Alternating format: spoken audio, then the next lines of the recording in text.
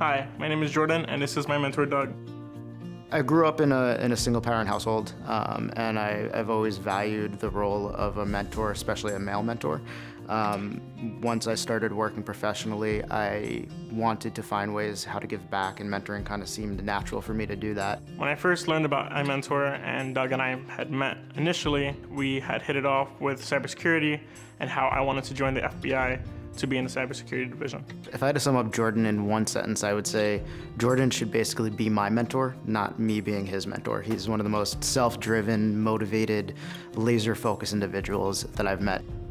Doug has exceeded mentorship status. In February, my grandmother ended up passing away suddenly, and Doug stepped in. He came to the hospital, make sure I was fed, checked in on me every day, sometimes 2 or 3 times a day. It was really just natural making sure that I was there for Jordan. Him being there actually, kept my spirits up and made sure I was still focused on school, finishing, graduating, and making sure my college process still went over smoothly. I applied to roughly around 40 schools. It definitely was a difficult process and ending up with 24 acceptances. Doug, you're an amazing person, and I appreciate everything you've done for me. You are family. I know that we say that to each other, but you know we're fam now, and you know we're always going to be fam together.